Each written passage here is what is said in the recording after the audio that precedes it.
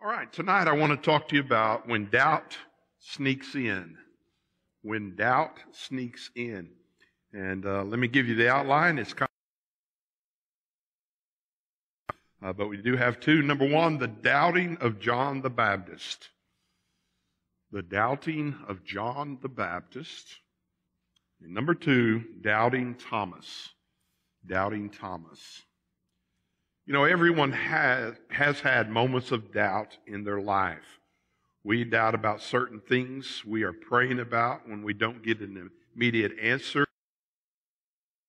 Sometimes we feel like we are not important to Him or that He cares for us because He might be doing bigger things. Great men of the Bible had their own doubts about God at some point in their lives. Moses, Elijah, Jeremiah, and even Paul had their doubts and moments of despair. Many times we doubt when we think over things. I think a lot of times overthinking brings doubt also. Go and let it's so true in our lives. Let's look at these two doubters in the New Testament and in the life of Jesus. Luke chapter 7, verse 18. Then the disciples of John reported to him concerning all these things. And excuse me. And again, John was in prison at this time. And he was in prison for preaching the Word of God. And we all remember Jesus. He was a very popular preacher. He was a country preacher. Okay, he wasn't city-fied. He, locusts and wild honey, and even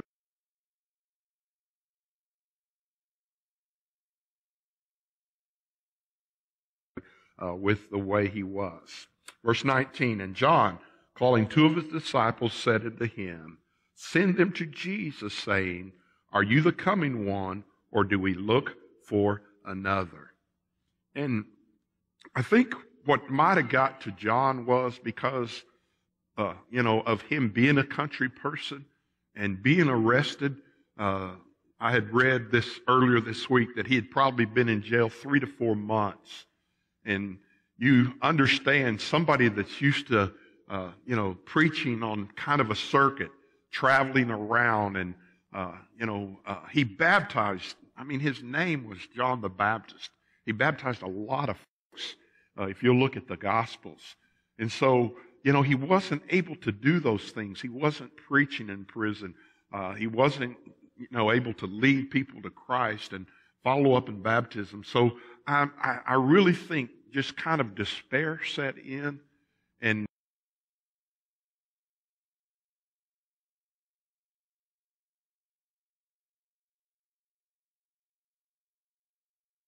talking about Jesus, He has come to set the captives free. And, even in John's mind, he's thinking, doesn't Jesus know, about this? But yet here I am. I have a gift, I have something, but I'm sitting in this prison cell. And so he asked, and you notice the capitalization here, are you the coming one, or do we look for another? There's a couple of things that you could say there. He might have been asking, folks, that's a lot of times when we doubt, okay? We doubt because something doesn't happen or something doesn't turn out the way we want it to turn out. And a lot of times even in our praying, we doubt him to do those things. He wasn't preaching in prison. He wasn't, able to lead people to Christ and follow up in baptism. So I really think just kind of despair set in, and doubt started to creep into his life. You could think even of the Old Testament as one of the things Jesus said, and it was talking about Jesus. He has come to set the captives free. And, even in John's mind, he's thinking, doesn't Jesus know, about this? But yet here I am. I have a gift, I have something, but I'm sitting in this prison cell. And so he asked, and you notice the capitalization here, are you the coming one, or do we look for another. There's a couple of things that you could say there. He might have been asking himself, where are you when I need you? And folks, that's a lot of times when we doubt, okay? We doubt because something doesn't happen or something doesn't turn out the way we want it to turn out. And a lot of times even in our praying, you know, we doubt and we pray and we pray and we pray, and you just even in your heart of hearts, you may think, God's going to answer this. And for some reason, He doesn't. Okay? And folks, God knows a lot more than we do.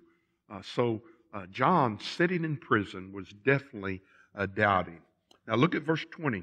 And when the men had come to him, they said, John the Baptist has sent to you, saying, are you the coming one, or do we look for another? And obviously these were two disciples of John, and they knew what Jesus was doing John knew what Jesus was doing because he kept in touch with these disciples and knew what Jesus was up to. Verse 21, in that very hour he cured many of infirmities, afflictions, and evil spirits, and to many blind he gave sight. Now notice it was interesting. He did these things before he said something. So in my mind, what I was thinking of when I was reading down through here, Jesus didn't answer the question right away. Okay? He didn't answer the question. He simply let them follow him around to see what was going on. And when you look at this, the word many cured many infirmities and afflictions and evil spirits, and to many blind he gave sight. So going in and seeing this personally and seeing what Jesus was doing, I think really changed these guys' minds. Folks, even when we can't see it, Jesus and God is up to something. Okay? And you think of the time when Jesus and Lazarus and that issue was going on. You know, he waited 3 or 4 days, okay? And even Mary and Martha said, you know, if you would have been here, Lazarus would still be alive.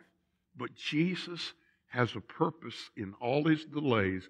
Jesus has a purpose in everything he does. And then in verse 22, he answered and said to them, go and tell John the things that you have seen and heard, that the blind see, the lame walk, the lepers are cleansed, the deaf hear, and the dead are raised. The poor have the gospel preached to them, and blessed is he who is not offended because of me. You notice how he added to what was going on? He had the first list there in chapter 21, and then when he spoke to them personally, he gave the whole list. He's saying, all this is going on. And what was he saying? What was he saying to John and these men? This wouldn't go on. This wouldn't happen if I wasn't the chosen one. If I wasn't the Messiah. This would not be possible. And that's what he was saying. In verse 23, and blessed is he who is not offended because of me. And, you know, sometimes we just, in our lives, we don't understand what Jesus is up to.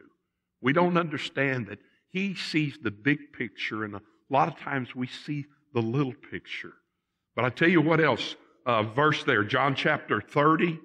Hold your finger there and go to John 3:30. John 3, verse 30. One verse. He must increase, but I must decrease. What is he saying? Folks, it's never about us. And it's never about John the Baptist. And I never thought of this before till I studied this and I looked at this on Monday. What was happening? John was the forerunner of Jesus Christ. And he went out before him saying, hey, the Messiah's coming. The Messiah's coming. You need to listen. You need to listen to what I say. And many things happened. And he was that forerunner of Jesus Christ. And what did he do? He fulfilled that purpose. Okay, and I'm not saying Jesus locked him up. Okay, he got locked up because he stood up against the scribes and the Pharisees. He got locked up because he was preaching the gospel. But what I see here and what I'd never thought of was that his part in what he was done, what he was destined to do, what he was called to do was about over. Why? Because Jesus was starting his ministry. And Jesus was doing these things. Okay? And so, and I'm not saying that Jesus was putting them out to pasture or anything like that. But I'm simply saying that, we do things for a time in the period and then things change. It's like changing churches or going to a different church. I mean, I still say, and Steve and I both want to stay here the rest of our lives. Okay? The rest of our ministry. But if God wants to change that, then He changes it. If my work is done here, then I must move on. You see, and that's what is going on. He was just saying, John, nothing has changed. You've done a great job. You've done wonderful, okay? But, hey, it's my turn. It's my time to move in and do the ministry. Let's go back to verse 24 in Luke chapter 7, verse 24. And when the messengers of John had departed, he began to speak to the multitudes concerning John. And I thought in my own mind, why did he wait till they left? Okay, chew that one over just a little bit. Jesus waited till the messengers left, and he began to speak to the multitudes. And he said, what did you go out into the wilderness to see? And again, he's talking about John's ministry. Okay, it was locusts and wild honey. It was a country ministry. And the reed shaken by the wind. And we know that wind and reeds, that they're fragile, that if a good wind gets up, that they can break that. He's saying how strong John the Baptist is. But what did you go out to see? A man clothed in soft garments? Okay? I mean, I'm just telling you, if an urban church went in and tried to see him, they would say, no, our it's not going to work, okay? He's not going to wear Hawaiian shirts, okay? He's not going to have shoes, leather shoes on like that, okay? He's just saying John the Baptist has a ministry and he has a calling, and John did a great job at his calling. Indeed, those who are gorgeously appareled and live in luxury are in the king's courts. But what did you go out and see? A prophet? Yes, I say you, and more than a prophet.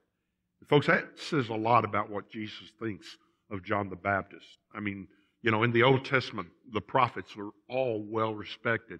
And basically, Jesus is saying, I'm telling you, he is as good, if not better, than the prophets in the Old Testament. And that day, and you think of the scribes and the Pharisees, that would go all over them. Verse 27, and this is he whom it is written, behold, I send my messengers before your face, who will prepare your way before you.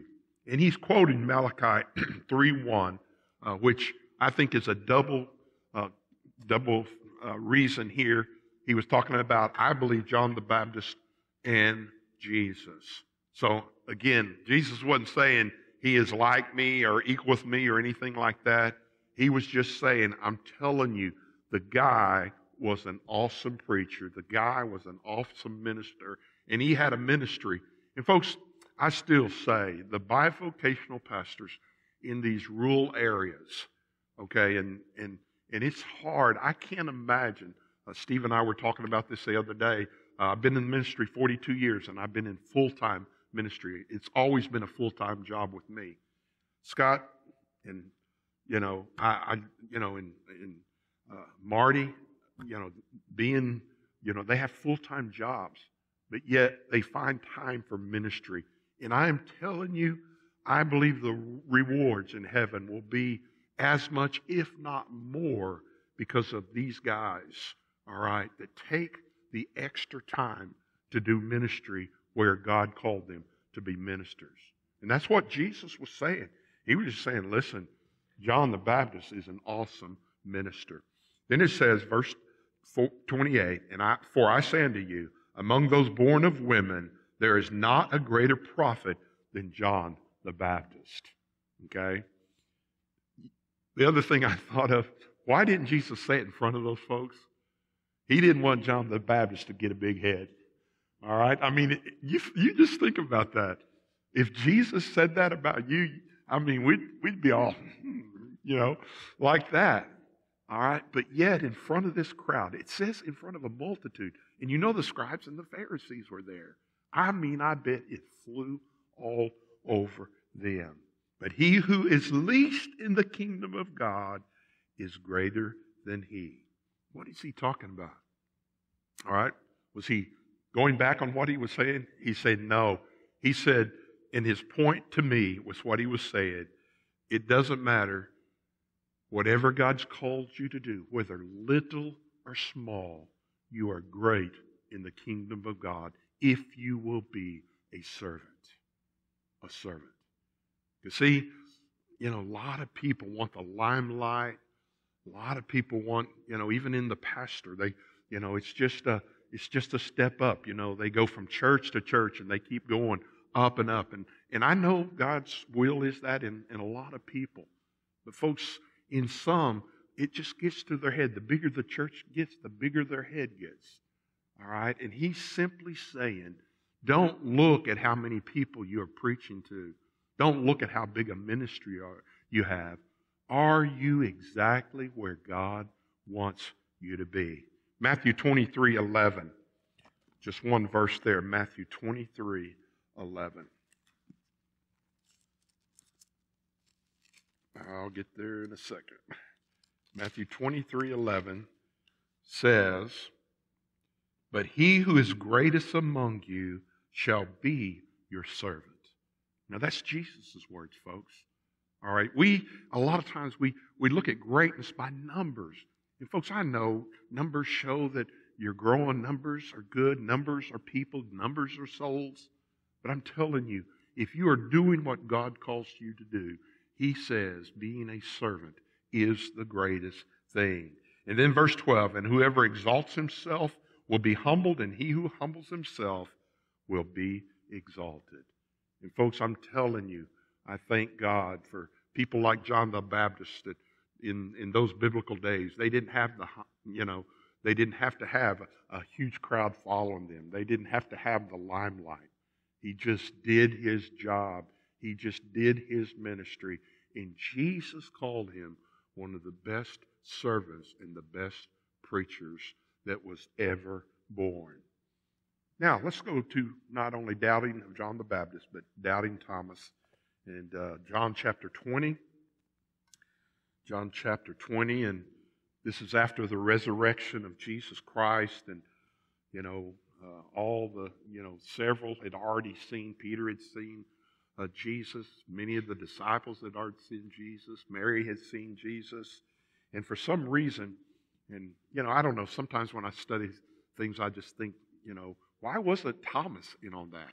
Where was Thomas in all that? I mean, up to this point, his name's not even mentioned there. Okay, and two things come to my mind. Number one, he might have been hiding. Okay, because a lot of people get afraid when they started arresting people and, doing all this thing, and, at the trial and all that stuff was going on. And he just might have been feared. Okay, and then the other thing is it would be the doubt part. Maybe he was let down. Maybe he thought, man, was that a scam? Is Jesus really who he says he is? Okay? One of those two things came to mind as I was looking at this scripture. But look at verse 24, John 20:24. Now Thomas, called the twin, one of the 12, was not with them when Jesus came.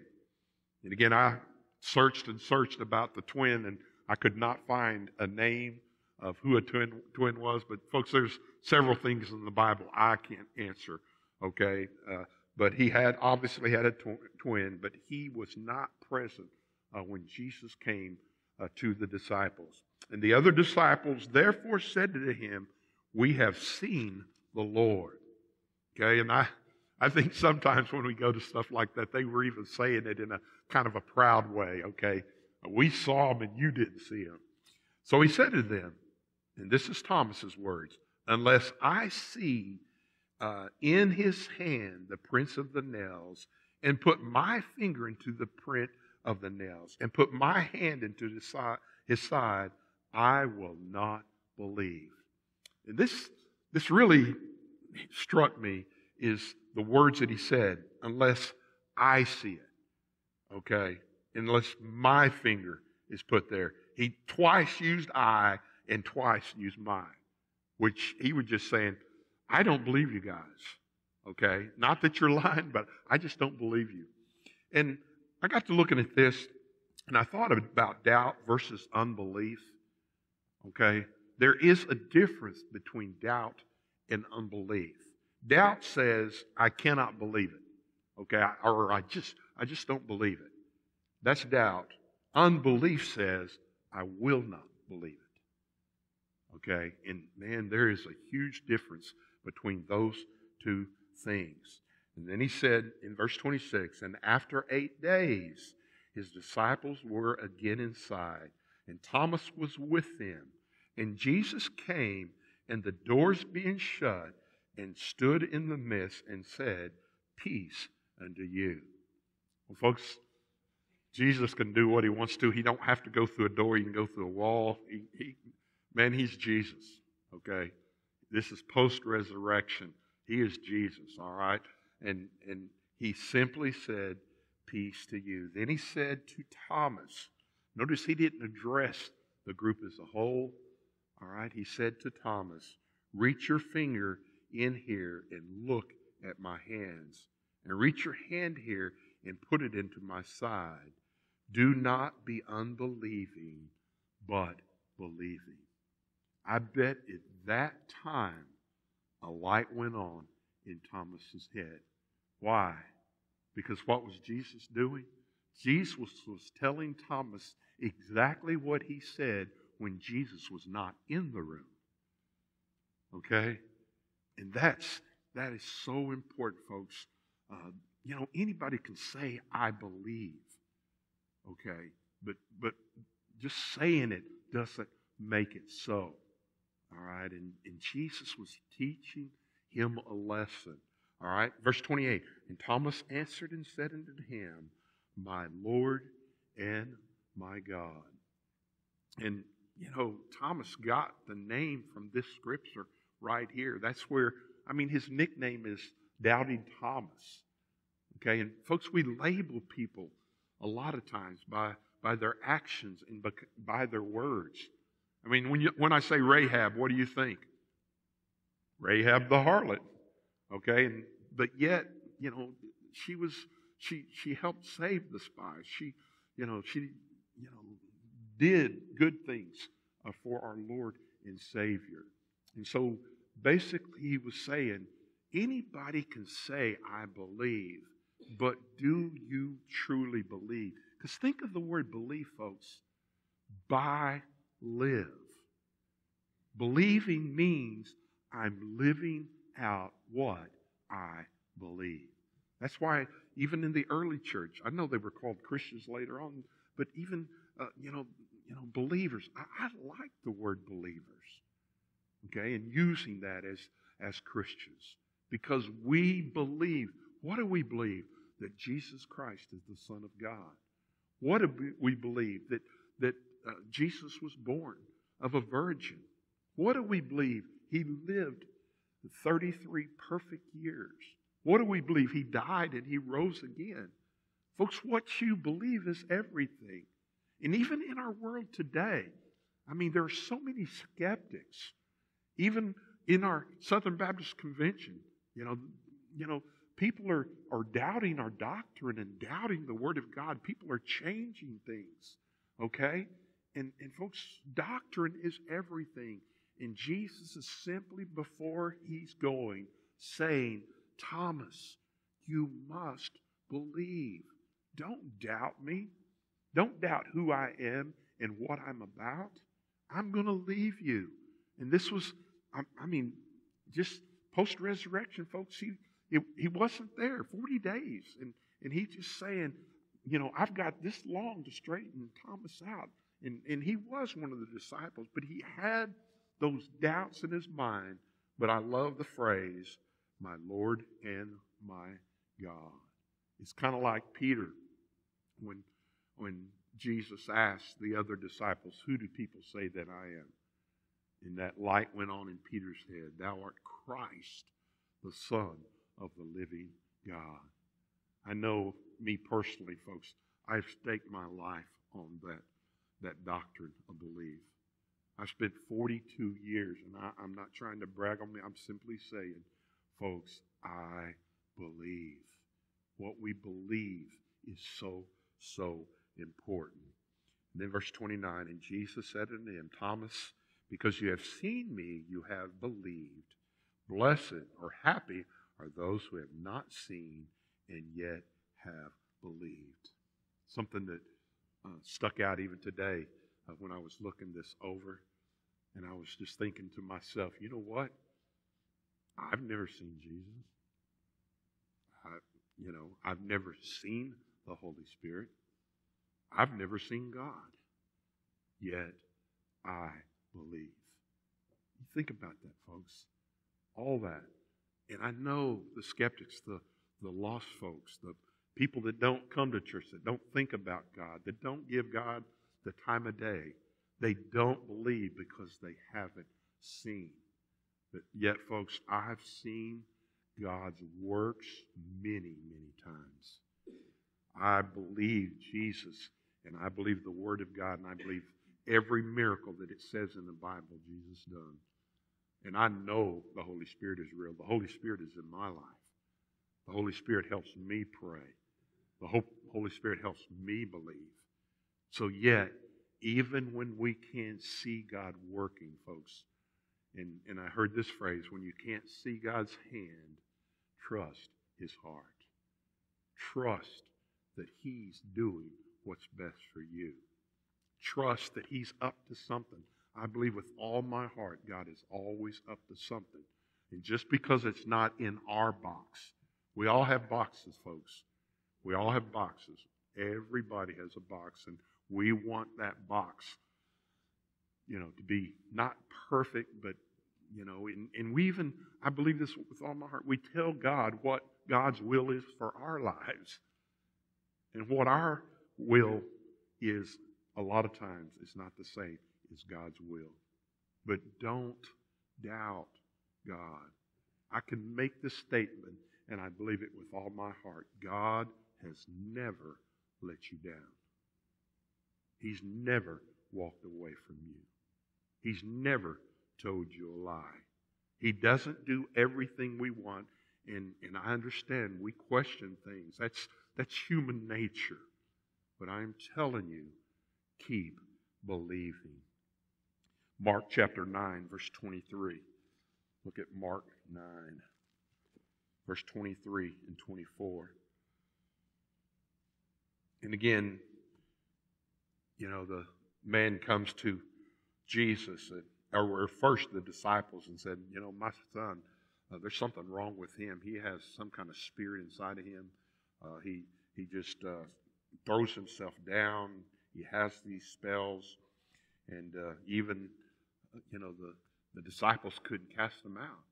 And this man just says, Jesus, what's going on? What's the deal? What's going on here? And if you'll look down, Jesus says in verse 23 unto him, if you believe, all things are possible to him who believes. Folks, do we really believe that? Do we really believe that? I'm going to read it again. If you can believe. Folks, he's talking about faith. It's not the amount of your faith. If I can work up enough faith, he's going to answer my prayer. No, folks, he always answers our prayers, but it may not be what we think it needs to be. If you can believe, all things are possible to him believes. And then verse 24, immediately the father of the child cried and said with tears, Lord, I believe. Help me with my unbelief. Folks, just stay strong in what you believe. Folks, Other verses that come into mind, with God, all things are possible. All things are possible. Never give up. Never doubt God's power. Never doubt God's love. God's love. Hebrews 11:6, and I know you know this verse, but let me just read it for you. Hebrews 11:6. But without faith, it is impossible to please Him. It just said possible earlier. All right? Everything is possible. But he's saying, but without faith, it is impossible to please Him. What is the opposite of doubt? The opposite of doubt is faith, folks. Faith is the key. For he who comes to God must believe. Folks, I can't tell you how important it is to have faith in God. Not in your own ability, not in, I don't believe in chance, happenstance. I don't believe in luck. All right? I don't believe any of that. I believe in the power of God in our lives. For he who comes to God must believe that He is what? He is God.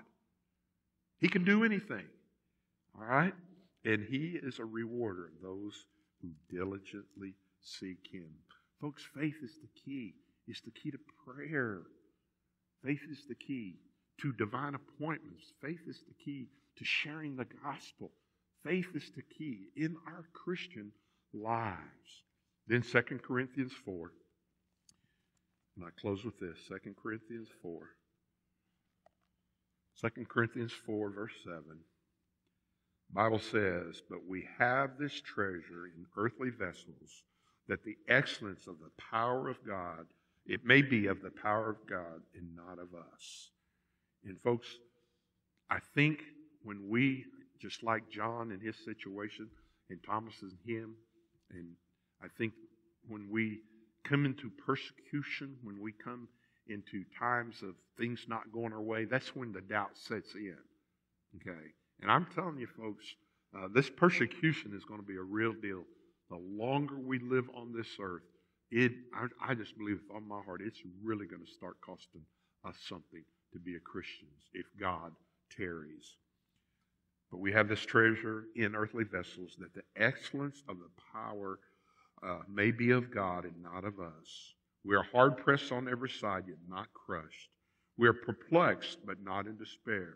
Persecuted, but not forsaken. Struck down, but not destroyed. Always carrying about in the body the dying of the Lord Jesus, that the life of Jesus also may be manifested in our bodies. Why do bad things happen to good people? So that people can see that our reliance is on the Word of God. And our reliance is upon God. Okay? We need God. It doesn't matter what happens in our lives. We need God's. For we who live are always delivered to death for Jesus' sake, that the life of Jesus also may be manifest in our mortal flesh. So then death is working in us, but life in you. And folks, I'm just telling you, it doesn't matter. I have no idea how I'm going to die. I've always had kind of a suspicion that once you have cancer, you always have cancer, and that's how, that's just me talking. But it doesn't matter, folks. It doesn't matter. No matter what happens to you, no matter what happens in your life, folks, I'm telling you, God is up to something. God has a purpose. God has a plan. He has a plan. And even though a lot of times it's not our plan, man, don't doubt God. Don't doubt His power. Have faith, man. Serve Him up to your last breath. So people, and folks, I believe this with all my heart. God gives people dying grace. Dying grace. You can see it. Think of Stephen being stoned for what he believed, being stoned for sharing the gospel. But yet his face glowed, and he was like Jesus in the most trying moment in his life. And I pray that it would be so in our lives. Keep believing. Keep trusting God in Jesus and the Holy Spirit are always up to something. Father, thank you. Thank you that just the human nature that we have, God, we've all had doubts in our lives. We've all had prayers unanswered. We've all had situations we don't understand. But God, I pray that our faith would stay strong. God, I thank you for men like John the Baptist. Man, he was a fire and brimstone. He just told the truth. He just told it like it was.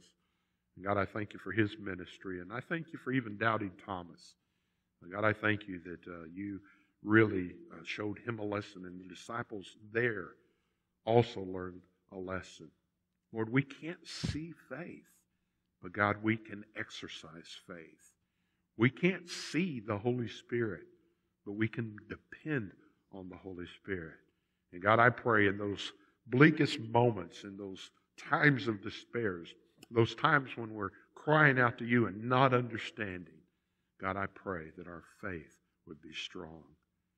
God, I just know we have evidence of things like that. Lord, I still, and I've replayed in my mind several times of Missy and Landon losing Leighton, Lord. And their faith has been so strong for so many years. Lord, they helped build a ministry. They, by raising money, physically helped parents that are grieving. And so, God, I pray that all of our faith would be that strong. And God, the neat thing about all that is they're going to see her again, and we're going to see those we've lost again.